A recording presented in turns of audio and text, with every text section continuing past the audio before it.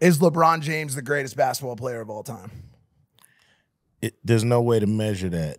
I'm not an all-time guy. He hasn't played in all time. So, you know, everybody he's probably the greatest in his era. Yeah, yeah.